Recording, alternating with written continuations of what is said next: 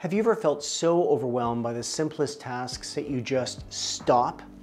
You're not alone. That's the freeze response, our body's circuit breaker for stress, and it doesn't only snap just during major crises. It's not about the actual danger, it's the overwhelming demand, which suddenly feels like too much, and our brain hits the pause button. But first, we need to chat about the inner workings of our brain when we face stress. It's not just an emotional response, it's a whole brain event. Now, at the heart of the event is the amygdala, a tiny almond-shaped area of the brain that acts like the command center for your stress response. It's like the most sophisticated security system, constantly monitoring for any signs of threat and being ready to activate the alarm the moment it senses danger. When the alarm sounds, it starts what we commonly call the fight, flight, or freeze response. Each of these responses is like a different path our brain can take us down when it perceives a threat. Now, fight gears us up to tackle the issue head on, whereas flight encourages us to get out of there, like very fast. And freeze, well, freeze is like hitting the pause button, hoping the threat goes unnoticed if we are like still, like a statue. But why do we freeze? Now, we freeze when fighting won't help us, or it could possibly cause us more harm, and fleeing and getting away isn't available. So we do the only thing we can, we freeze. And sometimes people call this playing possum or playing dead. We do this to try and lessen our pain. We try to blend into our environment, to become invisible in the face of fear. It's an old survival trick that can be super helpful unless it's your default response to every stressor. Now, a client I saw in my private practice described their freeze response. And Lisa came into therapy saying, "It's like every part of my life demands something from me. I'm behind on my rent, and every late notice from my landlord feels like I'm failing. Then my car broke down. That was the last straw. I just came home, threw my keys on the table, and sat down. I couldn't move. It wasn't just about picking up the phone to call the mechanic. It was like the weight of everything was on my shoulders, and it pinned me to the couch. I wasn't just avoiding the call. I was avoiding like everything. My financial problems, the car, wondering how I would get to work, and how I would pay for any of it. I just sat there staring at nothing for hours in what seemed like days. It felt like I was in this thick fog and every logical thought was gone. I knew I needed to act to do something, but I just couldn't. That's what the freeze response to stress is like. It's when you're so swamped by the stress and the danger that your brain hits the emergency stop button. Whether it's facing a real threat or just the mountain of stress from juggling too many tasks, your amygdala, the bodyguard of the brain, decides it's time for a complete shutdown. Now, in these moments, the idea of stillness, of becoming motionless, surfaces as the safest choice. But let's get something clear. These aren't deliberate and conscious choices we're talking about. The fight, flight, freeze reflexes are automatic, bypassing the part of our brain that deals with conscious thought, called the frontal lobe. It's not like the choices you're making right now, which involve things like clicking on this video, tuning in to listen, and deciding what you want to eat. That's your frontal lobe at work, engaging in a thoughtful decision-making process. But when the freeze response takes over, it's an entirely different ballgame. Now, the reality is every single one of us has a limit, or what we like to call the tipping point. And it's like alarms go off in your head. It's like you see this amygdala doesn't know if it's just your overwhelming to-do list or you're being chased by a bear. So it's not really understanding what is this threat. To your brain, stress is stress and too much of it. It feels like you're fighting for your life. You're experiencing what I like to call a primal pause. Think of it as your brain's way of throwing up a stop sign during a mental traffic jam. Your amygdala becomes a resource hog when it thinks it detects a danger and starts pulling a bunch of resources away from other parts of your brain, namely the frontal lobe. In other words, your frontal lobe becomes less active.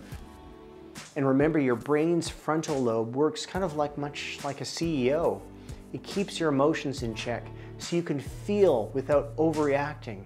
It's what stops you from walking out of a boring work meeting or even a class, even when you're screaming inside of yourself to just get up and go. It's also your social compass, picking up on sarcasm and body language. Plus, it's your planning guru that maps out your life's next big move. So when it's dulled down physically, it's there, but functionally, it's not. And the next important step is to understand what you can do about it. Now, someone experiencing the freeze might be spending hours motionless on the couch or lying in bed, not feeling up for talking, eating, or even being around people. The frontal lobe is in charge of planning, deciding, and acting. So when in freeze mode, it's as if the frontal lobe is on a break. It's tough to find the motivation or to engage in much activity. But understand, it's not giving up on life. It's just a complete overwhelm from stress. So let's go through some of those strategies that work when the freeze mode kicks in. Now, the first one I like to call structured disengagement. And this one kind of very much flies under the radar. This isn't about avoidance. It's about taking a strategic retreat. So what it involves is setting a timer for 5 to 10 minutes and stepping away from everything. Do something completely different that absorbs you, like a simple puzzle, a game, or a physical task like organizing a drawer in that cabinet that has just been sitting there messy for so long. This brief step away isn't running away from the problem. It's more like stepping back to see the whole picture. And when the timer goes off, you'll return to your stressors with a fresh set of eyes. Often this brief disengagement can reset your stress threshold and reduce the feeling of being overwhelmed, making it easier to take the much needed action. The next one is called sensory engagement, by actively involving all of your senses. So your touch, your taste, the sight, the hearing, and also the smell, to transform your mental state.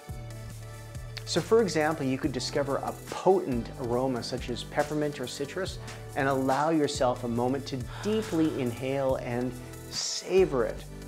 Consume a delicacy, a snack, something that's really special.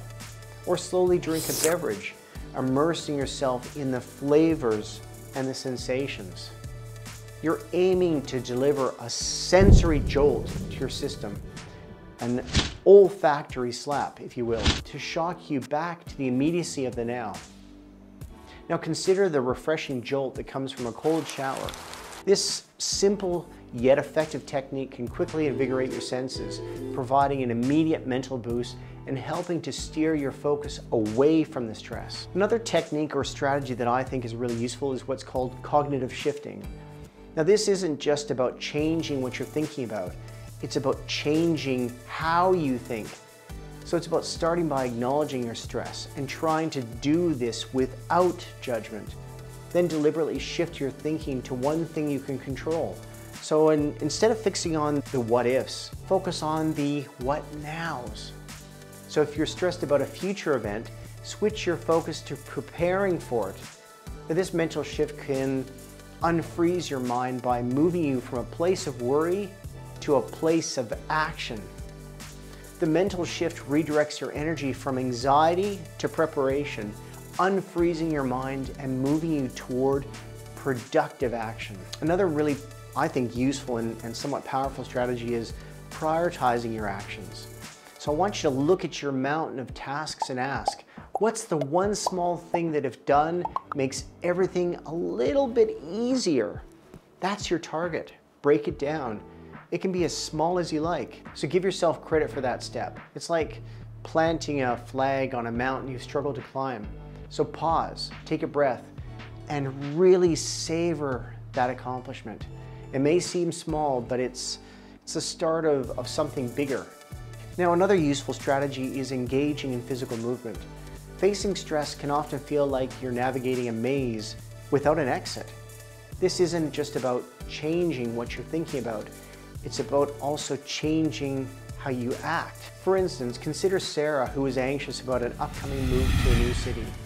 She was like fixated on everything that could go wrong.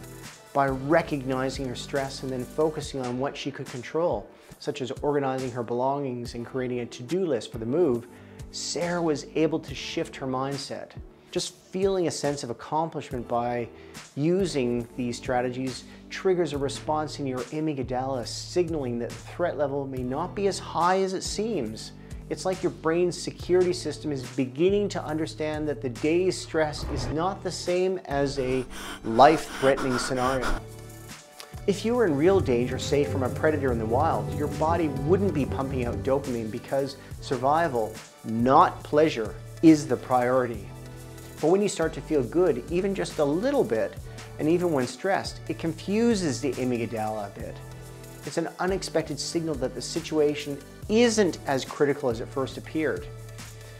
This tip-off prompts your brain to reevaluate, redirect, and focus back to the frontal lobe, the area in charge of making plans and decisions. And that's crucial because your frontal lobes will help you shift out of the freeze response by allowing you to organize your thoughts and actions to tackle the stress head on.